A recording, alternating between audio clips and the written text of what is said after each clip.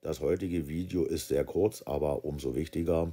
Hier geht es um Migration in Nischni Nowgorod, wo wir gerade sind. Das ist die OKA, das ist die Personalmanagementagentur der Administration. Hier wird ein Programm aufgelegt, was die Migranten unterstützt bei der Arbeitssuche, bei Sprache und allem drum und dran, was notwendig ist. Was wir hier haben, ist einen hochrangigen Mitarbeiter aus einem der größten deutschen Industrieunternehmen. Deshalb ist er auch verpixelt, damit es dort erstmal auch keine Konsequenzen gibt. Und das Video wird auch etwas versetzt ausgestrahlt, damit derjenige schon wieder zurück in Deutschland ist und dort keine Probleme bekommt.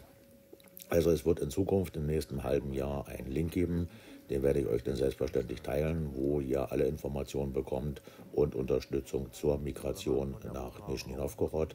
Und das ist doch ein sehr wichtiger Hinweis. Die Einzelfälle passieren jetzt schon und werden sehr gut unterstützt.